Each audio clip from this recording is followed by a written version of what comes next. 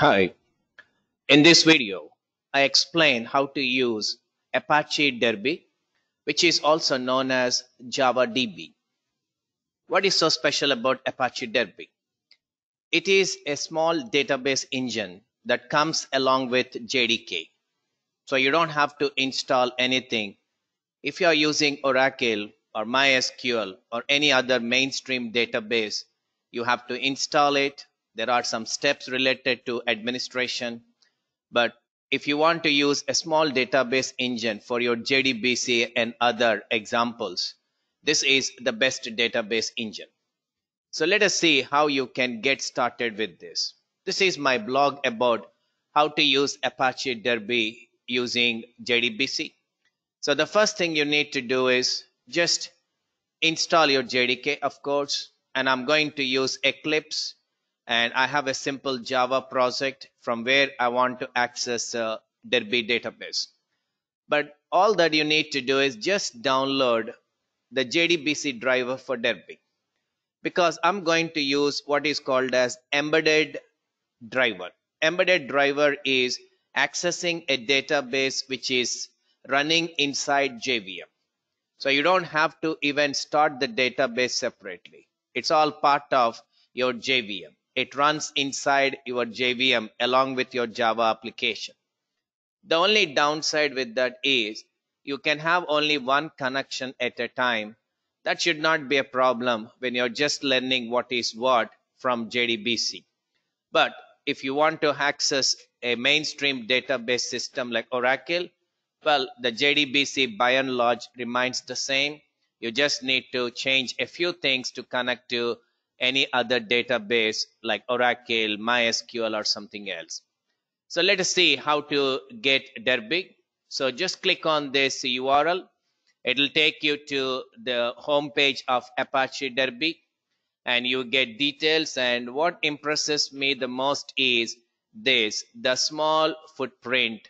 It takes very little space, and it is just about 3.5 MB. That's all. And it's a database engine with embedded JDBC driver.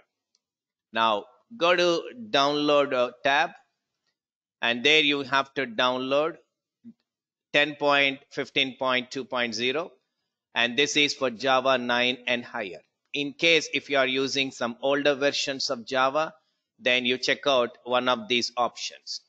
So I go with this. I just click on that, and then it gives me the list of options, and I want to go with this, the zip version. So I download, and I'm going to put it in Java folder. So I have a software folder, so that's where I'm going to copy this. That's it. It's downloaded, and this is just about 20.7 MB. And once it is done, I go to that folder, and here is my Derby here. So this is the zip file, and unzip it using whatever software you have. I'm using WinRAR, extract, and it is going to be extracted into this folder. Actually, it will create one more folder there, so you can as well extract it directly into this or anything you like.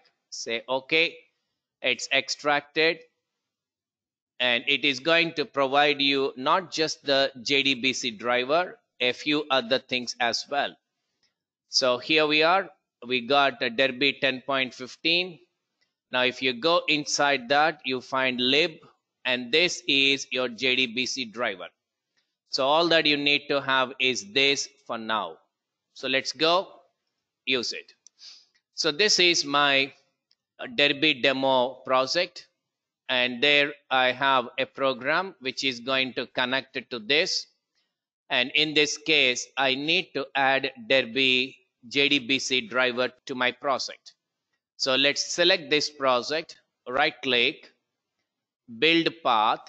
There you need to go to configure build path, because it should be made available to our project. So it has to be in the class path related to this particular project. So configure build path, and there you have to go to libraries. This is where you should go and select class path, and then add external jars. Click here, you're going to select it. And now what you need to do is you need to go to the directory where we installed it. So I go there and here it is. Get into lib and select derby.jar. That's it. This is the jar file that I'm interested in. Apply and close. Now you got the jar file, and the next step is to establish a connection. So let us see how you do that. And this is how we connect it to Derby, and you can specify the location where you want to have the database. So I just want to have this in a folder like Java in D drive, and then I want to have this. I just want to go for something like this. I say something like classroom and then Java, and then this is the folder where it will create the database. So this is the database URL, JDBC colon Derby. Then give the path. Make sure you give double backslash in Java because single backslash is treated as escape sequence. And create is equal to true is saying we want to create a database if it is not already present. And that is needed for now because I don't have this database. So let's go and simply run this program. And once you run, it is saying it is trying to create a database.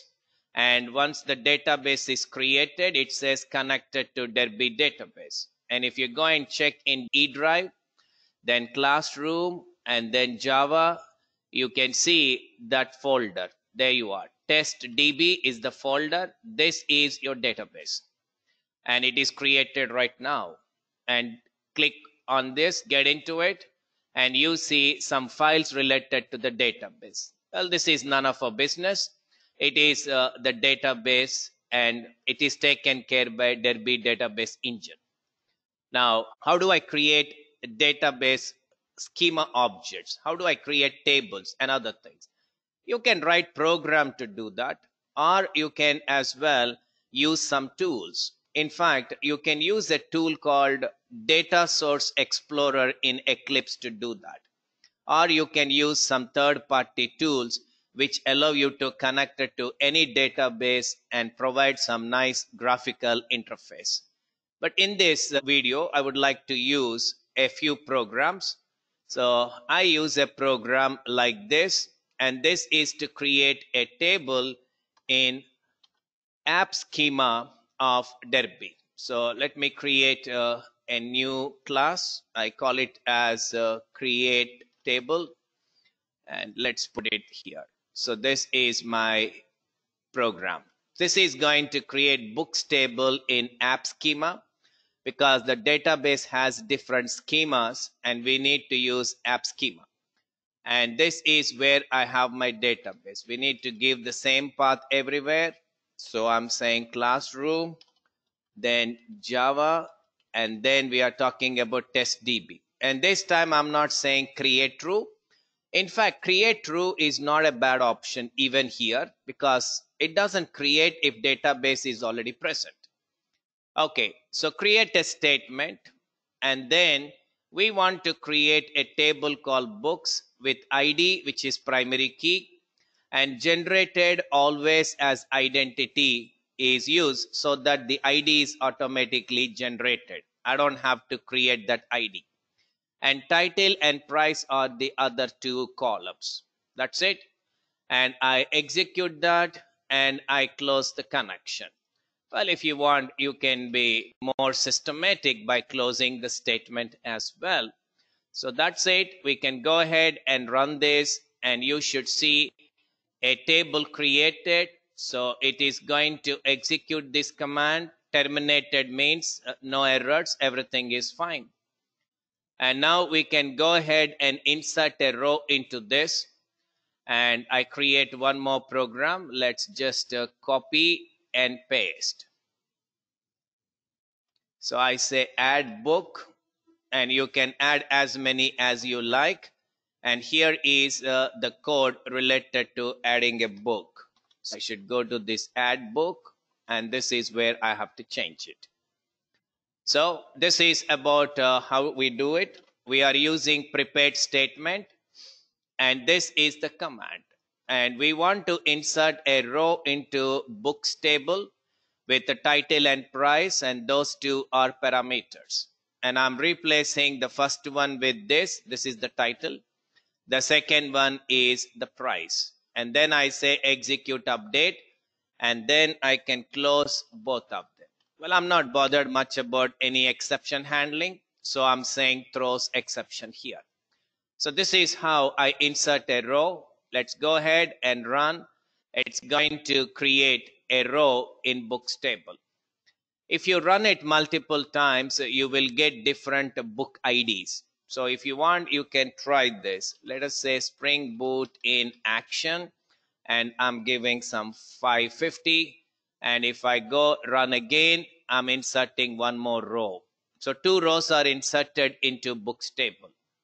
Now my last program is going to be slightly different. So again, copy and paste. This is the fastest way to replicate. So I say list books, and here let's go to list books, and there we need to use cached row set. So this is the code, and I'm going to replace all this with this. And this is where I change again my connection string. So classroom and Java, and then this. So select star from app books, and we need to import whatever interfaces and classes we are using. And row set factory is what we need, and from that we are going to create cached row set. And this is not where I explain what cached row set is, etc., because this is primarily to show you how to use Derby, not exactly how to use JDBC. So this is the connection string or URL, and this is the query, and we want to display title, and if you want, you can even display price. But if you get this up and running, it means all is well. So let's go run this, and you should see 2 titles listed, and this is what you get. So here we are. The first title is that, second one is Spring Boot in action. That's it. This is how you connect it to a database. So it is there, and from now onwards you can use the test DB. You don't have to create the database, but as I told you, you can have only one connection to it, not multiple connections. But even one connection is good enough when you're learning how to deal with something like JDBC. Now I find it very appealing because I don't have to deal with any large database systems like Oracle or MySQL or SQL Server. Instead, I can use a database engine and get the job done. So that's about how we use Derby.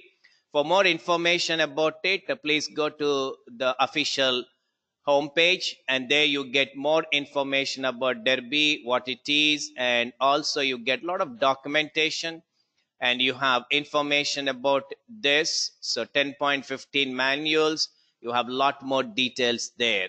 So all the very best. Keep coding and keep growing.